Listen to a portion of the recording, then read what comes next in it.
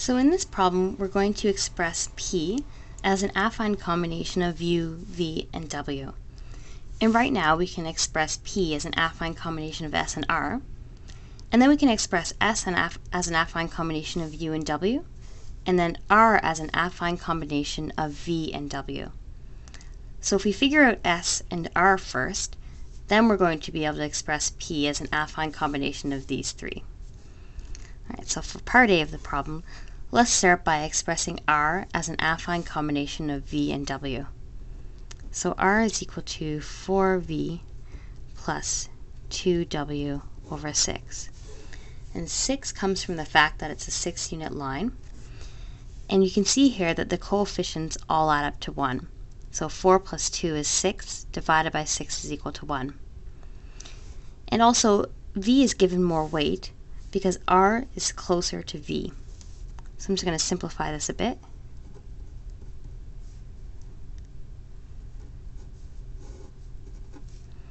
Now another way of thinking of this is taking one of these points as a starting point of the line, so we'll take V, and then add some multiple of the line VW to get to R. So we're adding some multiple of the line VW. So as you can see here, R is 1/3 of the way along this line starting at V. And our line VW can be expressed as W minus V. So let's just expand that and then simplify.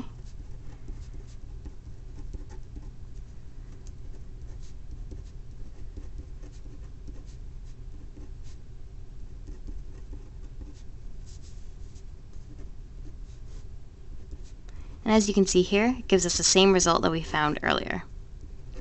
So it's the same as up here. And you can take W as a starting point and it would give you the same result. So now we'll find S. So vector S can be expressed as 5U plus W over 6. And again, we have more weight given to the U vector because it's closer to S. Now what we want to do is we want to express P in terms of S and R. So P is equal to 2S plus R over 3. And you can see here that S is given more weight because it's closer to P.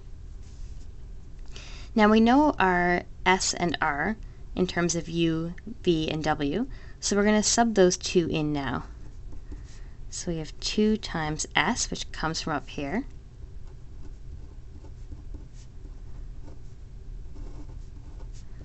and then we have our R, which comes from over here.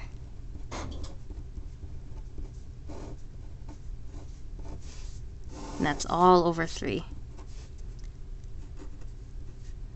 Now I'm just going to multiply 2 by this term here, and that's going to make our bottom 3 instead of 6.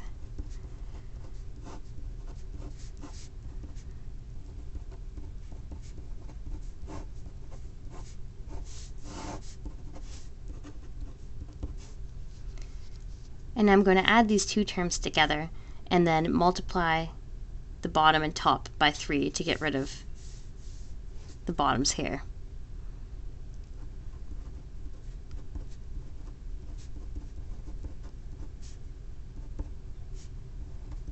So we end up with 9 on the bottom.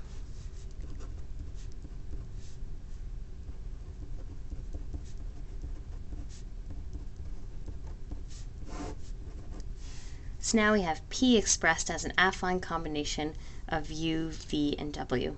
And as you can see here, the coefficients all add up to 1. We have 5 plus 2 is 9, divided by 9.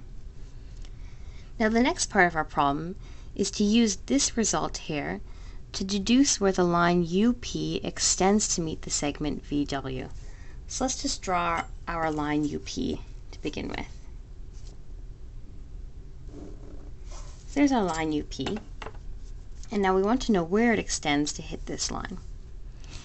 Now, there is a line along which V and W are all given equal weights. So that line would start at about the midpoint of VW. So let's name that midpoint Z.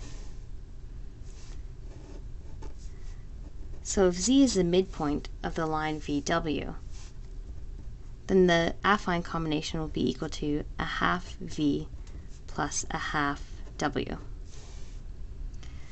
So now if we look back at our p, we see that v and w have equal weights here as well, which means that p must lie along that line where v and w have equal weights. So let's extend that line.